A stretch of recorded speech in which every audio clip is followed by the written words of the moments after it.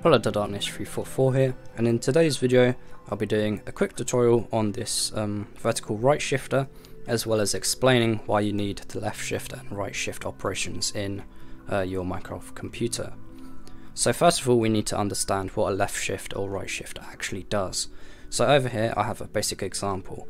So as you can see, we have 1, 10, 100 and 1000 represented by these lamps over here. And you may recognize this as base 10, which is the decimal system that we use at the moment. So of course, yeah, 0 to 9, pretty much just normal average numbers. So say we had the number 10. This is in the tens column, as you can see by this lamp. However, if we left shift it by 1, the number will now be 100. And all we're doing is shifting the number in this column over, well, the number in the tens column over to the hundreds column, just like that. So now it's 10 times greater than it was.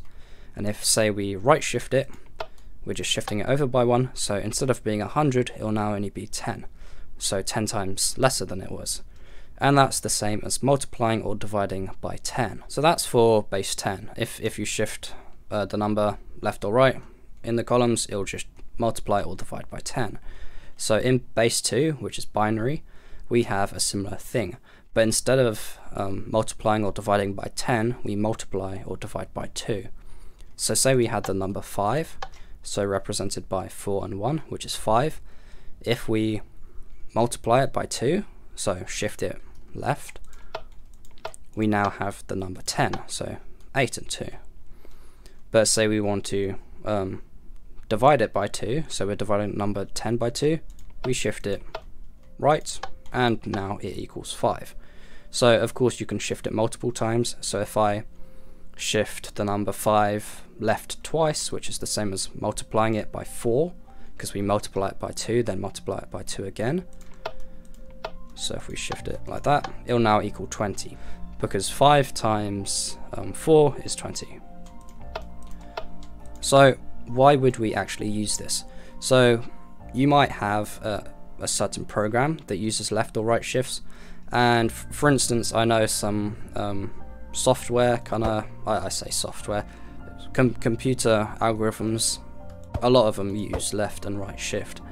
And say you have a multiplication program, you might want to use left shift, but say you have a division program, you might want to use right shift a lot.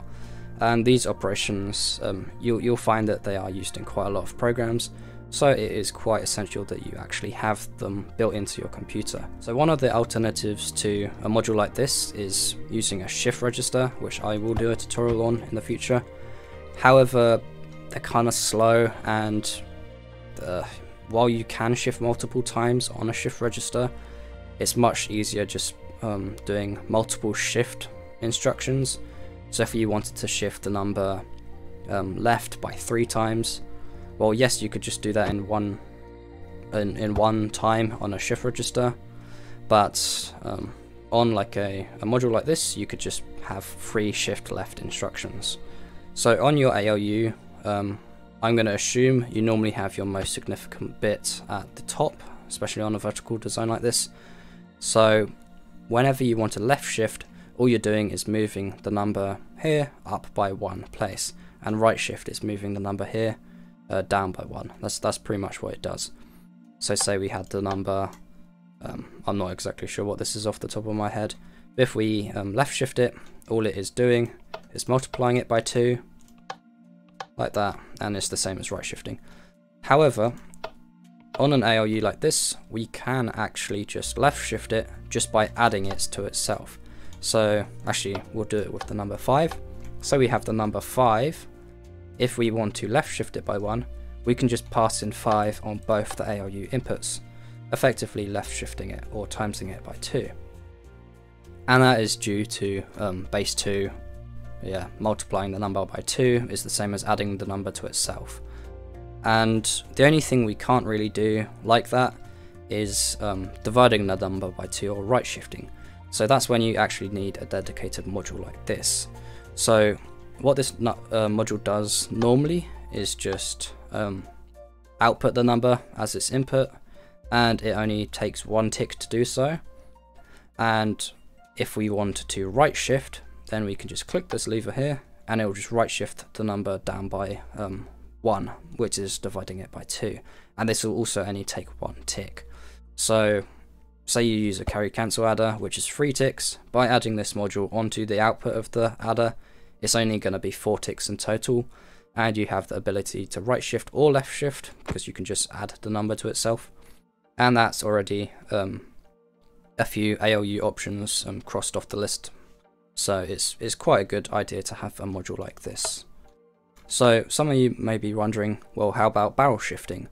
Well, that's extremely easy, because all we have to do is, well, say you're barrel shifting left. What you do is you take the carry out of your ALU and you'd pass it to the carry in. And that's, yeah, that would work for left shifting barrel shift. But for right shifting barrel shift, say on a module like this, what you do is, say we have this number here, actually I think this is on, and when we right shift it, it goes down, but it would have to wrap around to the top one. But all we have to do is take the output of this and then loop it up, say like a tower or something like this, and just plug it into the top one. So it's not exactly hard to do barrel shift. And then you can have just another option lever like this to do that. So enough talking, now onto the actual build tutorial on how we build one of these. So what we're going to have to do is, let's actually bring out some lamps for this so it's a bit easier to see. Let's just put them like this, and I'll just break this tower. So we have the inputs 1, 2 and 4, but what we're going to want to do is whenever we right shift, we just want to divide it by 2, but that's fairly easy on a vertical computer, because, well, a vertical bus or anything, because all we're doing is bringing this one down by 1. So effectively it will now be on this. So while you could just do that, it's a bit space inefficient because you're going to have to do that for all of them. So you might have to have one here, and or like it could just go wrap around like this, and it's just going to be a bit annoying. Plus you don't have the toggle system that Redstone has. So what we're going to use is a thing called well, we're just going to use comparators pretty much, because if we put a comparator on invert mode, we can control if the input goes to the output or not. So let's have a lever here and say we input a 1. As you can see, it's outputting a 1, but we can tell it, well, actually we'll have to put a repeater like this, but we can tell it to not output at all, just like that. So that's the same if it was outputting a 0. Of course it'll still output a 0 either way, but in theory that is how it works. So the first thing we're going to want to do is have 3 blocks. So this is 4 blocks, I'll just cut it down to 3, and what we can do is place a block like this, and this will be just the normal output. So while yes, we can shift it down by 1, say we just don't want to shift it, we also have to have an output for that, or else it'll always right shift it, and that's not good basically. So we can go like this, and if we put comparators like this on invert mode, subtract mode I think it's called, actually, not invert mode, then we can say, I'll just do it this side, we can put repeaters like this, and you don't always need repeaters, but I always stick repeaters going into comparator, so it gets the full so it gets the full signal strength, so it will always lock, because this side you might actually have a repeater here. So, and if your tower's tall enough here, you will also need repeaters here, just because of how comparators work with signal strength. So we're just going to use a glass tower like this. You can use slabs if you want, as long as you are powering it from the bottom, if you're on Java Edition anyway, or Bedrock Edition. Then we can build out like this, and we'll just place a block like this. Right then, for now we can just place glass blocks like this. So that means, and if we put redstone on top of these, whenever we put some inputs in, like this for instance, we'll get the outputs out here. However, when we turn this torch tower, I mean this glass tower on, it'll lock these comparators by providing stronger signal strength in the side than this over here, and we'll get zeros out here. So now what we can do is, let me just turn these off, is the second set of comparators to do the actual shifting. So to do that, we need to bring this block, or at least this redstone line, down to this redstone line and have the outputs here. So what we can do is block down by 1 like that. We can actually do it over here, it can be fairly close. Have a comparator like this on subtract mode, and have a block and a piece of redstone. So as you can see, because we've used glass blocks here and they're transparent blocks, whenever we power this line, it will go up to the top one and also down the bottom one over here. So what we can do to only make it go down to the bottom one is just place a solid block on top of this. And because we're using solid blocks here anyway, when we stack it, as you can see if we have a comparator here like that, the redstone will only travel down because it has this the solid block blocking it from going up, but the transparent block allowing it to go down. So what we'll do is I'll just leave this block here as a temporary thing, and we're just going to do this on all of them. So comparator, subtract mode, and block, and as you can see it goes down. And for the last digit we'll also just include 1. So let's see, like this, subtract mode, block going down. And of course this would be less than your normal 3 digits. So these are our outputs normally, but this one, so say this is 1, 2 and 4, this one would be 1 over 2, which is half of 1. So you wouldn't actually normally use this when you're shifting. However, if you use a barrel shift design, you just pass this through like a tower, and it would go back up into your top one. But seeing as we're not doing a barrel shift, I'm just not going to include that for now. So the next thing we're going to do, just to finish it off, is place repeaters like this going into here, into these comparators, and actually I already have glass blocks here, and we can just make a tower like this going up and place redstone down like this. So actually I think that also means we don't even need these blocks over here. So there we go, you only need 2 blocks like that. So that means, say we just put a redstone torch to invert this, and 2 levers, 1 on here, yeah, this will be fine. So we put a number in, so we put the number 2 in, normally it will output 2. Actually, let's have some lamps. We just break these so we can make the design a bit smaller. There we go. And I'll place 1 down here, just so we can see that digit actually works.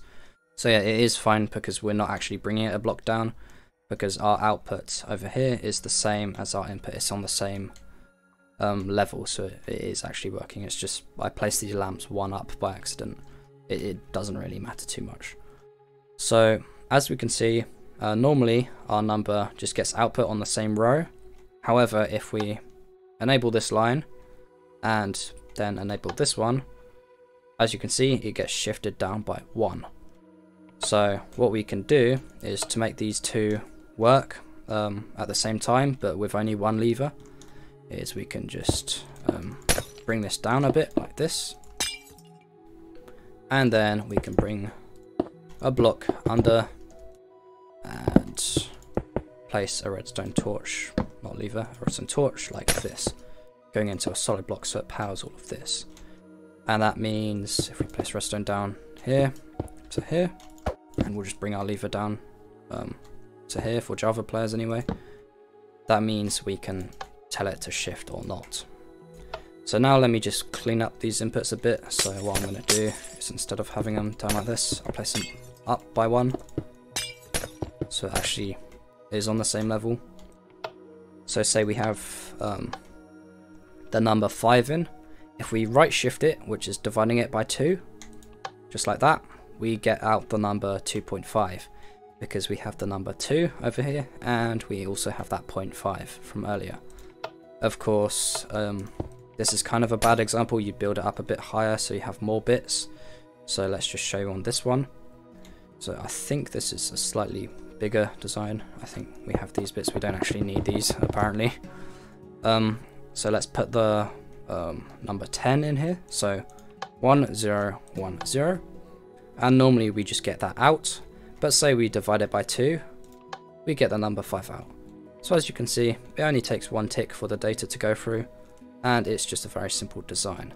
that I'd heavily recommend you have on your ALU.